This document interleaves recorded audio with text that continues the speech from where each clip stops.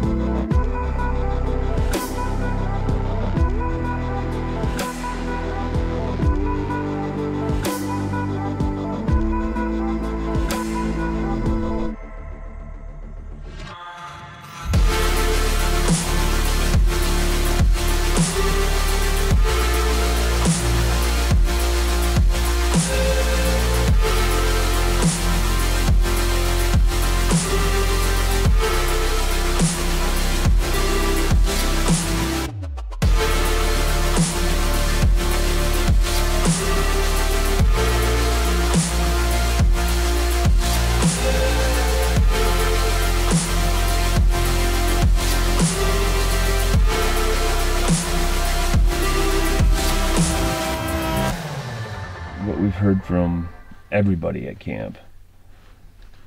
Everybody's seen the elk, but everything's at 100 yards. Like, yeah, we just need that random bull to turn, and we're gonna get them. Yeah, it's just odd that in Wyoming we can call in a bull, especially in a draw unit, multiple times a day, and we're just for some reason, I don't know what we're doing different or what's different here, but they're just not coming into calls like we see there, especially satellite bulls, which is so odd. Yeah, I think that's where some teams have ran into satellite bulls, and I think what we're targeting here are just mature bulls, and nothing's messing with them. Yeah, they might be around, but they're just being silent. Like, they don't want to get their ass kicked. Yeah, the only satellite bulls I've seen here are spikes. I don't really want to call them in anyways. So. Yeah, the growls and stuff we're hearing, these are big bulls. Yes, it sucks hunting private property lines, but there are some big bulls there, and all we got to do is just be out on the public side when we get there. We just need a halfway dominant satellite bull to just pop in, and then it's going to be money. Yeah.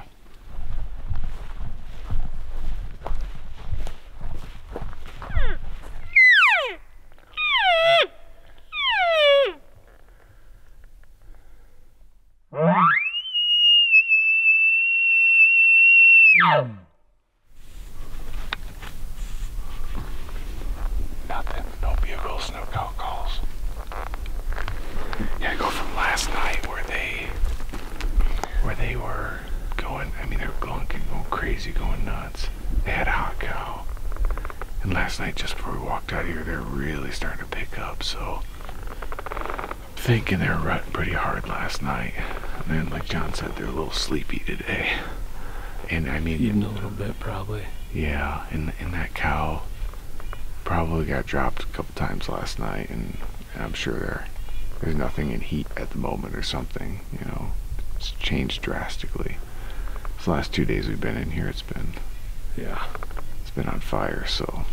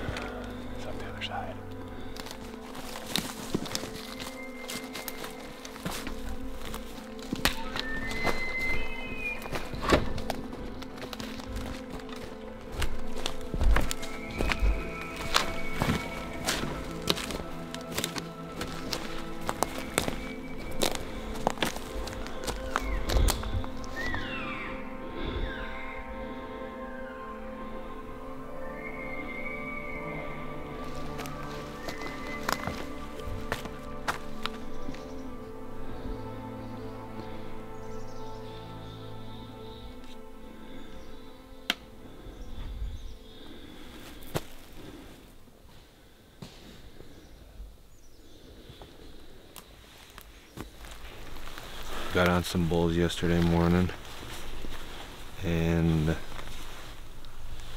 I messed up. came in here last night. They weren't talking, so we are on the back side of that ridge right now. We just got up here, bugled, and we had one little bugle. We're gonna walk over here and see if we can get into him. That wind's horrible.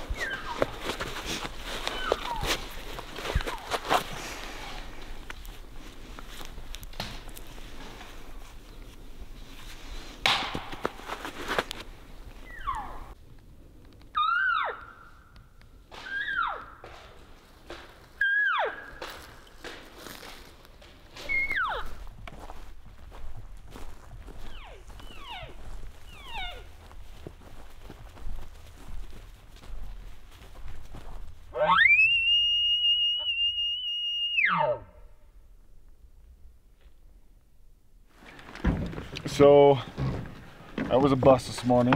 The bulls have completely quieted down. That cow must have came out of heat, but we are gonna go back to where we saw a bull off the road, see if we can see which direction they went or which drainage they took, and try to go in and get a mid-afternoon kill in. He wasn't a monster bull, probably like 300. Yeah, around 300. Maybe a little bit over, but yeah, I'm willing to fling an arrow at him. So if we can find him and his cows, and hopefully there's a bigger bull around just watching and waiting for a cow to come in heat, then yeah, we'll see. Yeah, it was just completely dead. Yeah, nothing. Hopefully the next time we turn on the camera, it's because I'm at full draw on this bull. On the right side. On the right, yeah.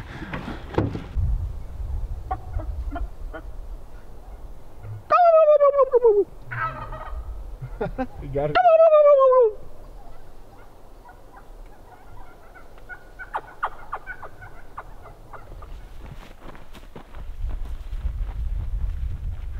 We just got to the hottest place we've ever been in our life, and we just got a response about, what you think, probably 200-300 yards that way. 200. And And he's ripping. he's an absolute giant, I can already tell you that. Probably 450. 250. We'll take it. A spike. If you'll come into a call, we'll kill him. Tell me what happened. So we parked the buggy and sat for a second, heard a bugle, so we jumped out and went after it. And closed in, heard two different bulls. And then we're working down to them, and then all of a sudden one of them, before we knew it, was bugling. He was already up our right side, and then they popped over the saddle kind of quickly. I don't know if it was something, if we pushed them out or what, but then we decided to turn and go after that other bugle that was still going. We thought they were following them up, but they were actually working a different way in the canyon. So went down, followed them around, and A lot of deadfall. a lot of deadfall, so it slowed us down quite a bit. And then he just kept moving and moving and moving. I think the first bull that went up through the saddle went up and worked all the way around, because when we crossed over, or when we were going after the other bull, he bugled again from the other side, and I recognized the same bugle. So we dropped down, went back up because he sounded closer. The other one was way off. So we dropped down, back up, and then worked up the hillside, and he bugled a couple more times. So we came up to this kind of rock shelf. Peeked over, and there he was. I ranged him at 107, just to get an idea how much distance we needed to cover, and he was looking our way. There were tons of pine needles on the ground.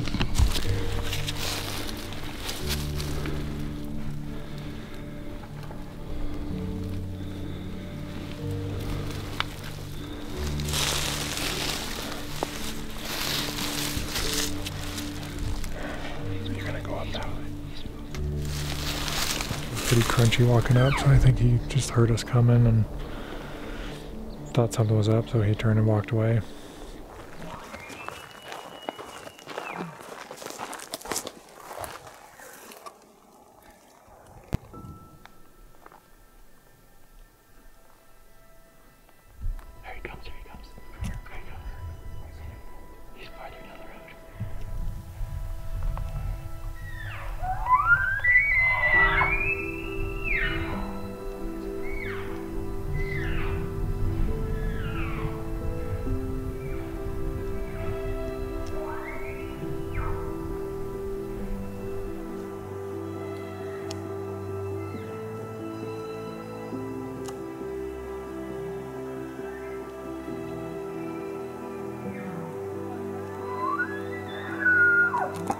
He's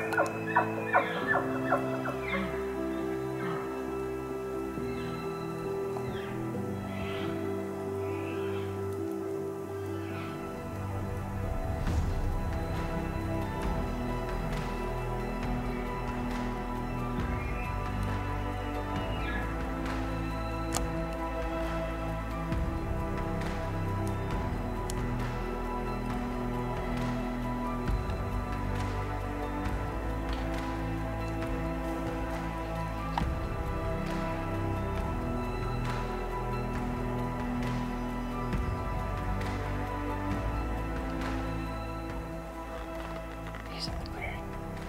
He can see us.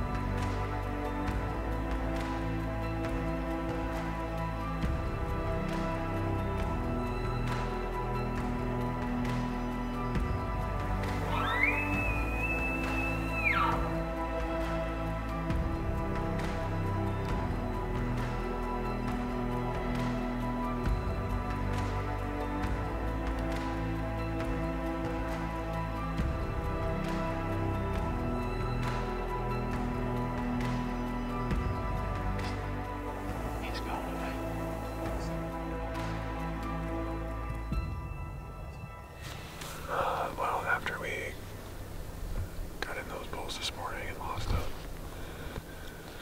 I just decided to maybe do something a little different. Comes in water. Kind of boring, but not glamorous hunting. But sometimes can pay off. So it got warm today, and they're starting to run pretty hard. So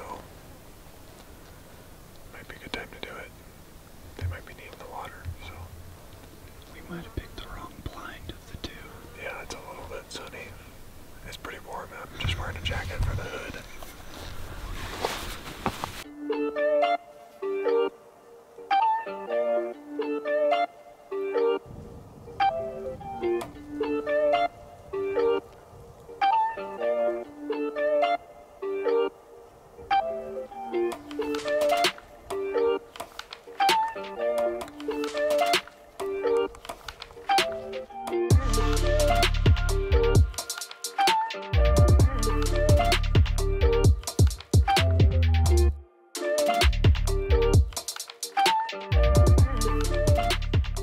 He stopped at about 90 or 100 in the trees right at the bottom of the road. I was trying to tell you to go back, but you couldn't see me. But he circled us real slow on the top of that ridge. I just couldn't make a move on him. Did he wind you? No, I don't know how, but he didn't. Are you still there though? He just went into the trees. He's got cows. I heard the cows. Yeah. So we need to figure out what we're gonna do next, because I figure let You need him. to get your ass in there and shoot him. Well, Is he good? it's a good 6. Good 6. Yeah. He just turned and went into the woods. We saw him turn. Was that when he bugled? Yep, that's when he bugled. That was a bugle. Yes. Okay, well, get your ass up in there. The wind's in our face. Just kill that bull. I don't care what you guys gotta do. I'll be quiet for a minute. You may have to. No, I may need you, but you may have to back off us a little bit farther. Okay.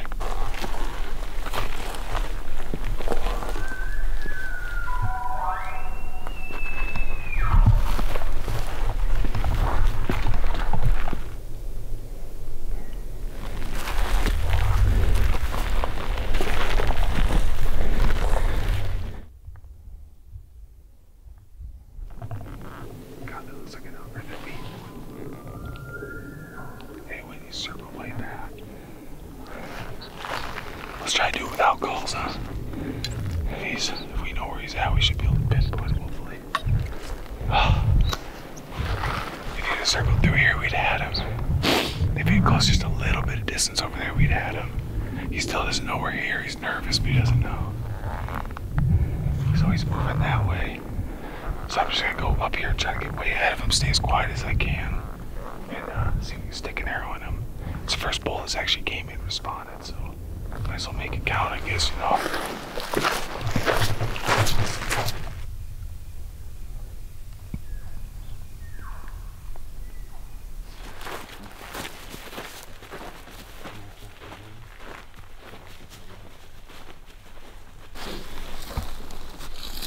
You ready for this?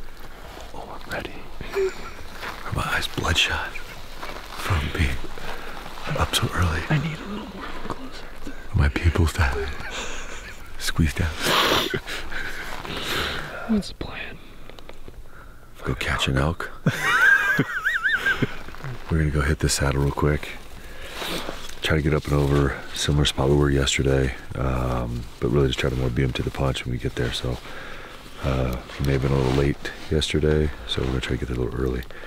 So hump out, do a couple snares, make some calls, see if we can pull one in, and go home. That's the goal. All right. Let's do it. I say it's cool.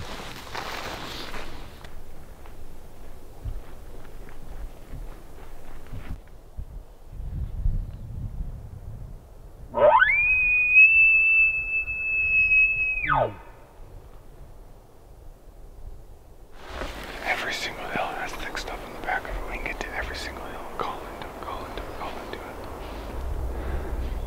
There's a couple drainages. There's one we're at. There's one more beyond us.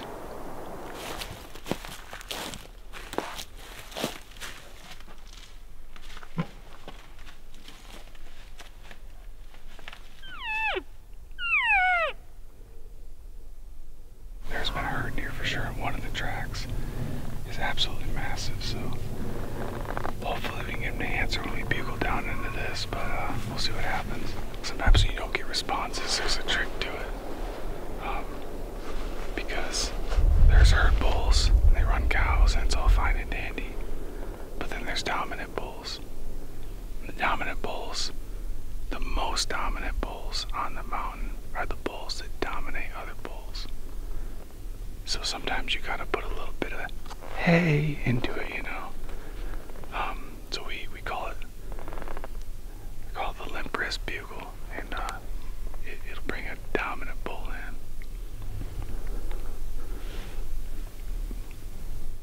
Oh yeah, that's good. And that's kind of like a bull saying, hey. Hey boys.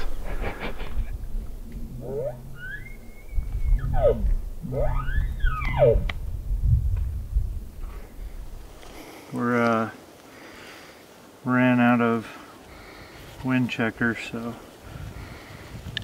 we're just gonna add a little bit of sand in here. Try and keep as much out as I can. Can hear some of the pebbles hitting in there. I tried, alright. Let's see how it works. Like Not very good. There you go. Good enough.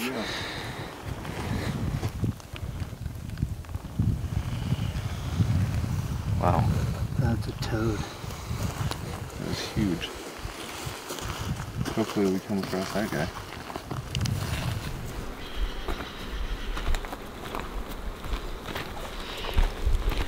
Today we didn't hear nothing, so we walked the ridge line around the top of everything in north facing slopes where they like to bed during the day.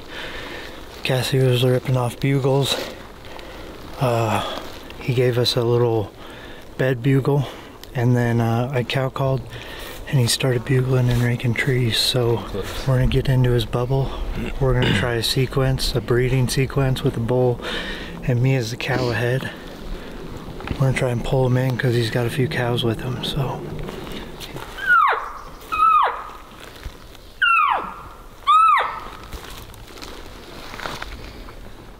Jason would like everyone to know that he's standing on lower ground. Yeah, I am on lower ground. Just letting you know, I'm not. Dan's not 6'9". Oh, all the elk around here. Look at them all. We're startling them right now. So now go back to the original spot where I think we had good We luck. had some luck, so First 3.5 days, so started there. we gave it a couple days. Hopefully, And we'll finish here. hopefully we end well. That's right. Day 7 continues. This might be a dirt wallow. I've heard about them, but I've never seen one. You have to show it to Do you just get the sun off them, and bugs, or what? I guess so. I'll have to ask Eric about it. Show him this footage. They're also calling it a piss wallow. Oh. So they might pee in it and then roll in it. That makes sense.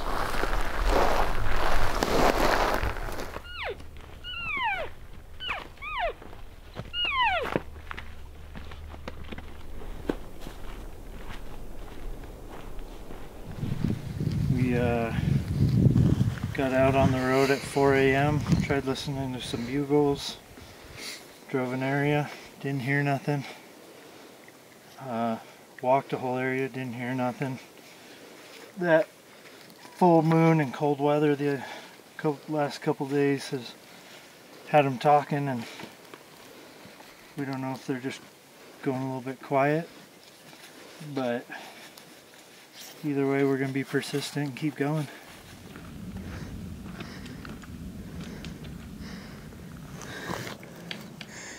Did we scare him? Did we scare him? He jumped up. Oh, he's bedded down right there. He was.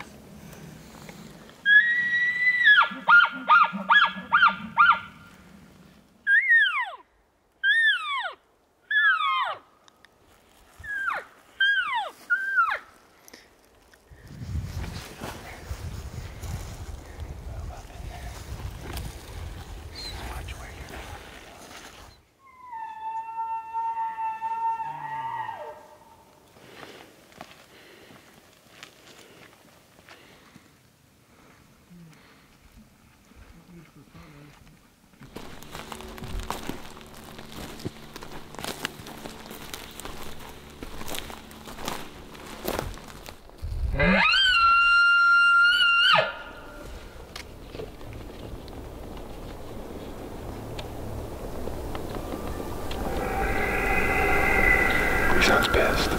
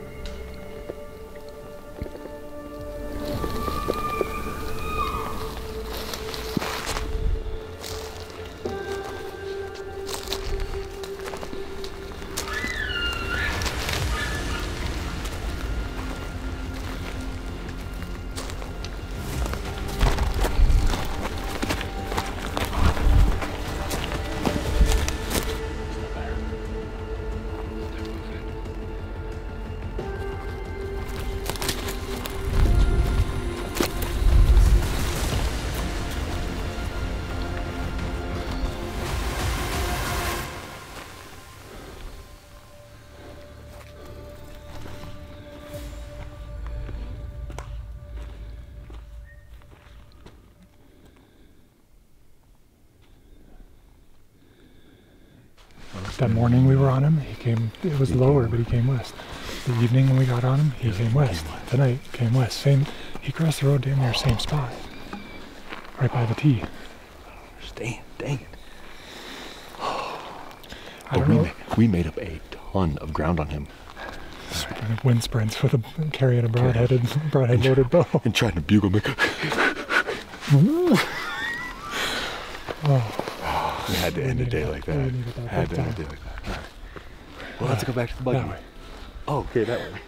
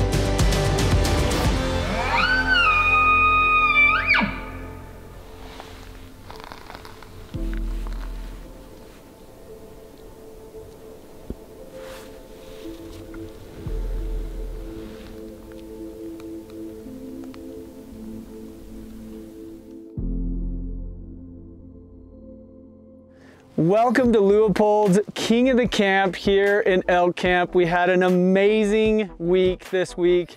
All 4 teams hustled. It was so awesome to be in camp and to see how these guys progressed. We were super grateful with all the help that actually came to camp this year. We'll kind of talk about that a little bit, but as we kind of move through this wrap-up show, we wanted to talk a little bit about the prize pack that these guys were actually going for.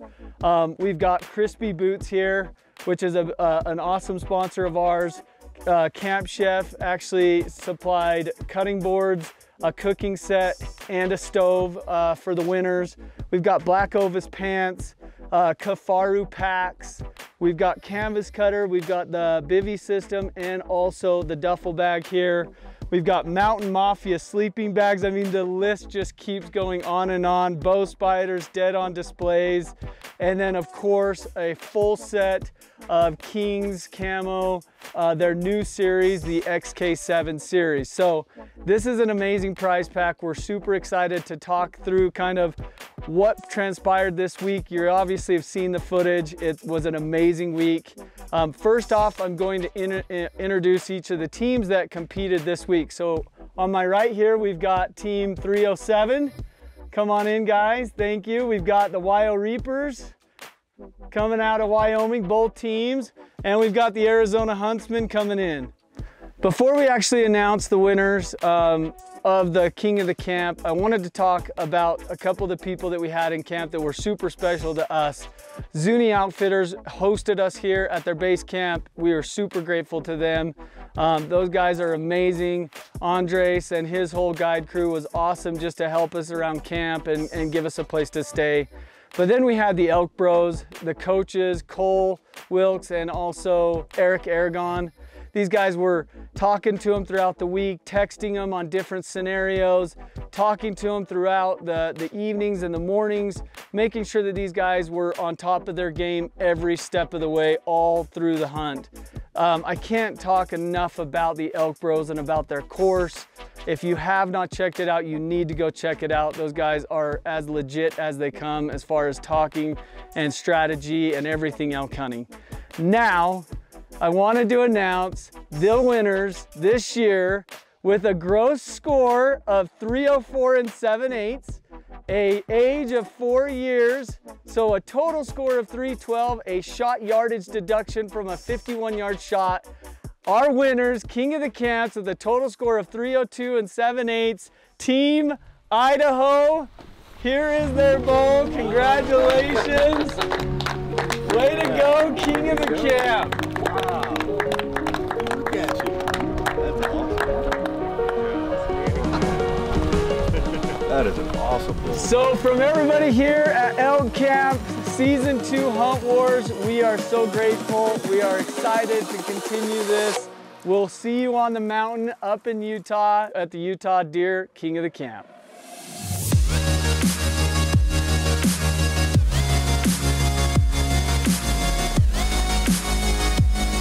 So guys, the week is over. Troy, could you be quiet for a minute? It's so bad. We love your energy, buddy. All right, you ready? Who's gonna talk first? About what? I don't want to. So the lesson is make sure you Loctite your broadheads. All right, guys. It's been a long week. Oh man, Troy again. Guys, you probably put on close to 70 miles. Or on camera, you should probably say like 100 or something like that. so we had some close calls with you guys, right? Yeah, sure did. Is there any one that was maybe more memorable? The broken 5 that we got after we were on him 4 times. Yeah. And the howling monkey.